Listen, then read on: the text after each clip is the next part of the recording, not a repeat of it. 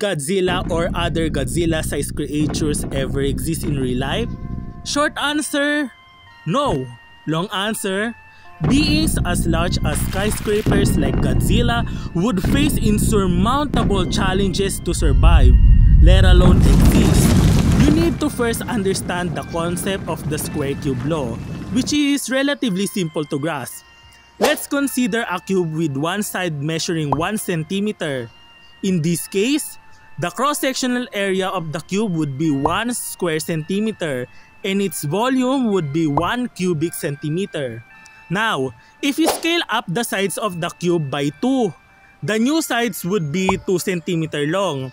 However, the cross-sectional area would not just double, it would become 4 square centimeters, which is proportional to the square of its size increase.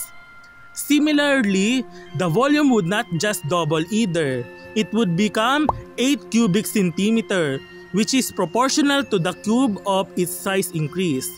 In summary, the cross-sectional area and the surface area of an object changes proportionally to the square of its size, while the volume of an object changes proportionally to the cube of its size.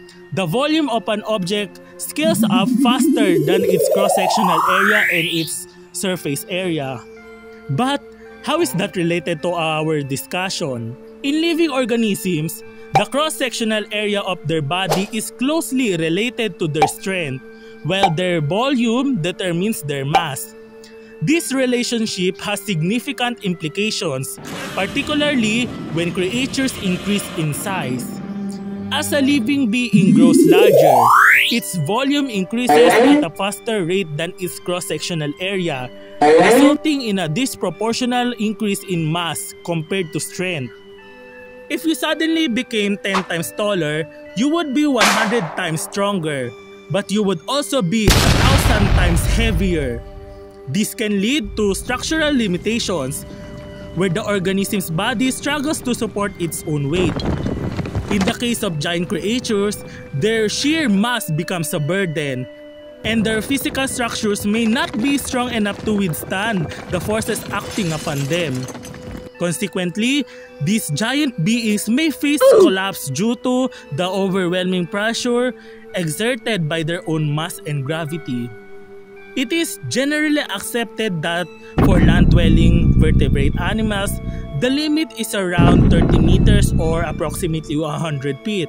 Compare that to Godzilla's latest incarnation, which is around 120 meters tall or 395 feet. Our humongous friend might be slightly more plausible if it lived entirely underwater, but once it walked on shore, it would die. Also, these gigantic beings would have a huge problem with dissipating heat. The volume of an object increases in a faster rate than its surface area. As organisms increase in size, their ability to generate heat, which is determined by volume, outpaces their ability to lose it, which is determined by its surface area. This results in a lower surface area to volume ratio as size increases, making large creatures like Godzilla more vulnerable to overheating. In reality, such colossal organisms would struggle to regulate their body temperature efficiently, limiting their chances of survival. Yet, despite all those reasons we talk about, Godzilla is hands down one of the most awesome characters ever in movie history.